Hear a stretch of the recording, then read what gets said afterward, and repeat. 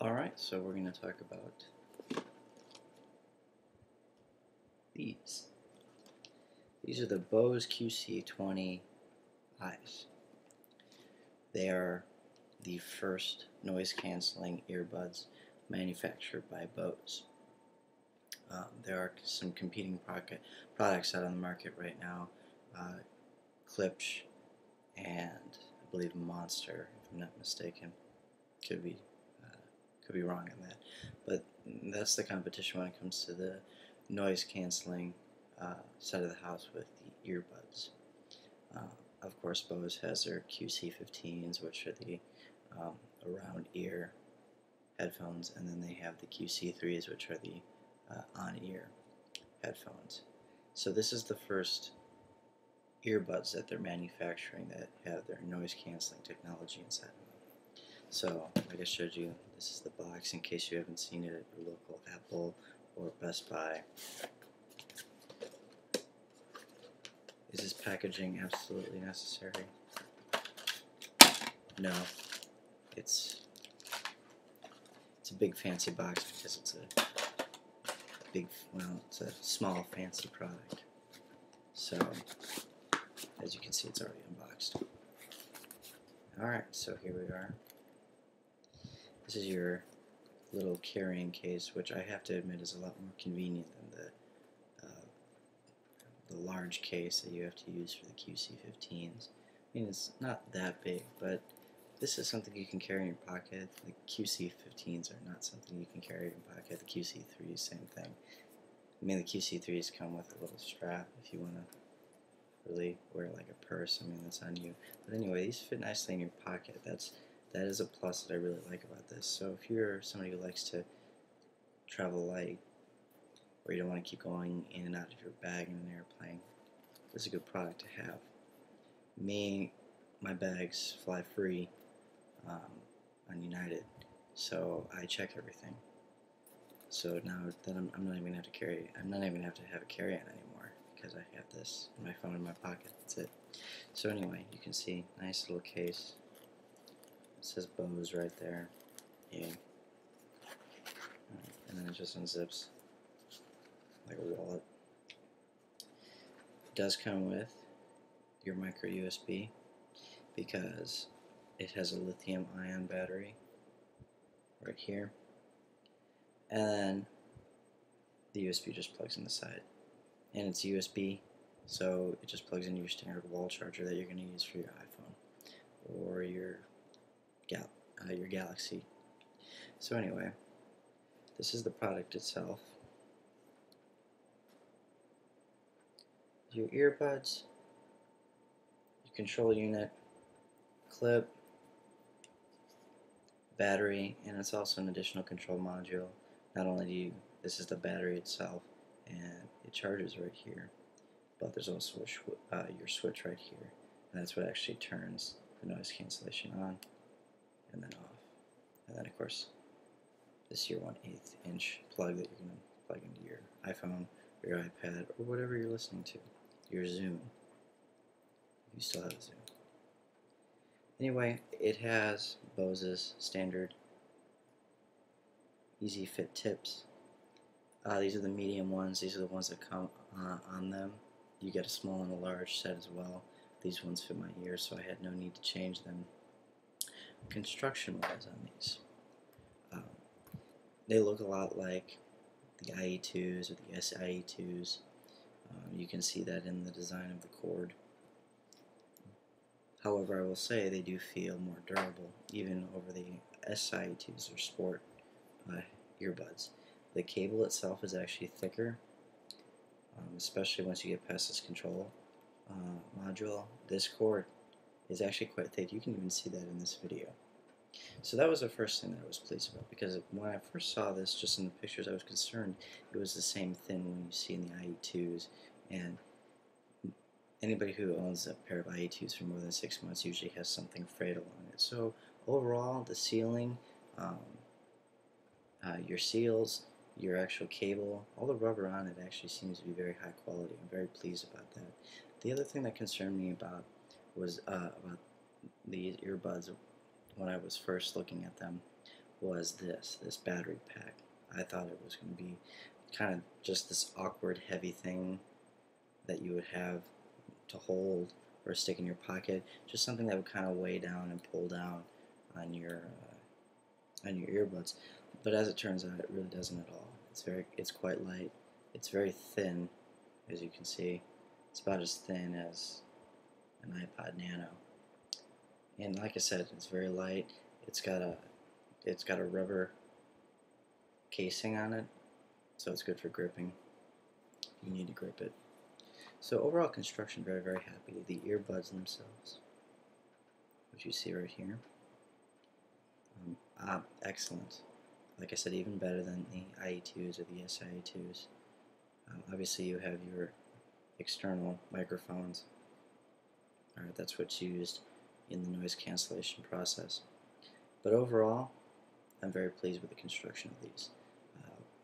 Bose did it the right way, as they often do, and I'm pleased with that on this end. Now the sound quality. You can listen to your audio 3 different ways. Unpowered, so this unit is not on. Alright, it's just off. You plug it in and you let whatever you're listening to actually power the earbuds themselves. And it works fine. Sounds like a pair of IE2s. A little tinnier, but it still sounds pretty good. It sounds like the ear pods that Apple ships with all their iPod and iPhones now. So you can listen to it that way. The second way you can listen to it is with noise cancellation, like so right now.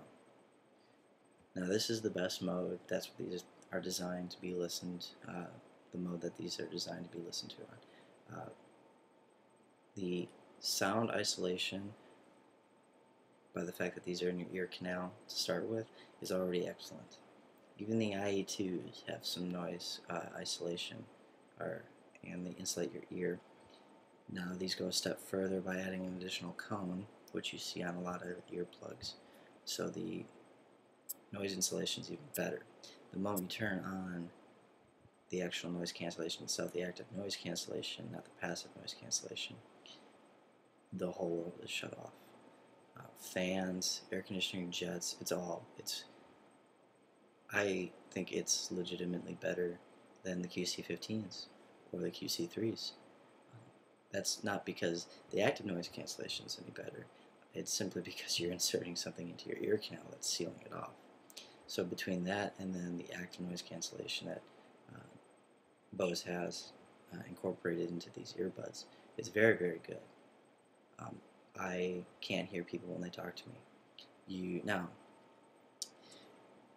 if somebody wants to talk to you or you don't want the noise cancellation necessarily on, you can press this button here, which is their aware mode, which the microphones essentially kind of act as a hearing aid, and they'll amplify balanced, so it's not like loud interrupting what you're listening to, but just enough so you can hear it. If your music's too loud, even with the aware mode, you can't hear what they're saying. You got to turn it down. It's a nice function. It's kind of a novelty in my opinion. It's not necessary. I mean, if somebody wants to talk to you, rather than pressing a button, I'll do this. Noise cancellation mode back on. Voila. So, the aware mode, it's a nice sound bit, something that they can write to advertise it. It's a nifty feature, but unnecessary in my opinion. Now, the actual sound quality, when you're listening to your music, comparable to the IE2s, comparable to the QC15s. Sounds very, very good. I'm very, very pleased. They are expensive. They're $300. Do I feel like I'm getting $300 worth of sound? For earbuds, yes, I do. And I've compared them to my QC15s, and I can't hear much of a difference. The only time I will hear a difference is if I'm watching a movie, especially a movie with action, when there's a lot going on in the scene, and then you have very low, you have a lot of music going on, specifically in the lower registers, timpanis, tubas, anything way down there when you get into the lows. and it does have the ability to overpower the earbuds, and much like you'd expect on a pair of cheap speakers, it'll back off in an attempt to compensate so you get the entire sound. I noticed it watching Star Trek Into Darkness, which that movie is exactly the type of environment and the type of scenes that I'm talking about that's able to overpower these earbuds. Again, I go back to the fact they're earbuds. That's what they are, pure and simple. I mean, find me a pair of earbuds that doesn't do that, especially in the higher volumes.